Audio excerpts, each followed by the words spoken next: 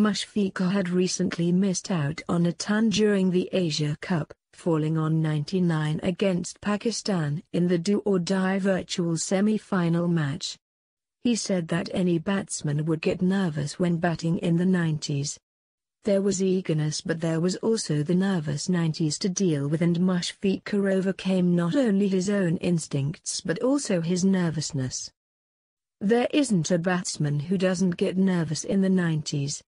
If someone doesn't, he must be an angel. I think an individual's true self comes out in these moments. I am definitely trying to stay in control. My last innings of 99 was certainly in my mind. I had struck a sweep shot into short leg's foot, and I didn't get a run from it, Mushfiqur revealed later during a press conference. He was taken when Mushfiqur was on 195. 5 shy of becoming the first Bangladesh batsman to score 2 double centuries and also the first wicket-keeper batsman in Test history to strike 2 double tons.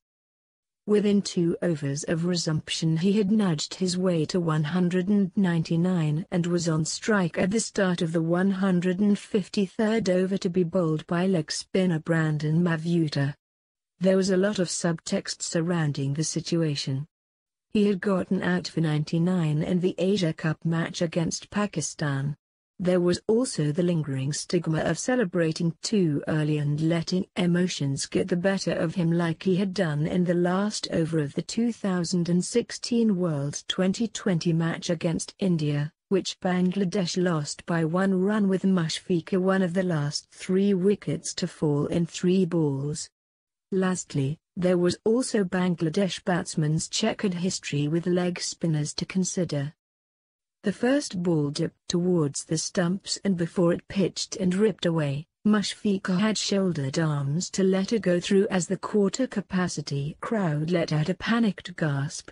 He waited for the turn in the second ball and played it away to the packed offside infield. The next 2 balls were played similarly, with the young Mavuta keeping his cool and landing in good areas. The 5th ball was more in Mushfiqur's arc and he unleashed a powerful sweep that should have gone for 4, but only thudded into short leg's shin guards. He calmly defended the next delivery as Mavuta completed a high-quality maiden, but none of the balls were unhittable. Mushfiqur could have unleashed his trademark slug sweep to at least 3 of the deliveries, but he just knew better. The whole innings owed to the confidence in his game that told him that unless he wanted to get out, the bowling would not be able to send him off. The next ball he faced, off Sikandar Raza in the next over.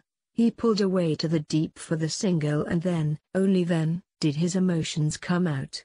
220 balls and roughly 24 hours after celebrating his first century, it was well worth the wait. He overcame his own eagerness and his self-control showed.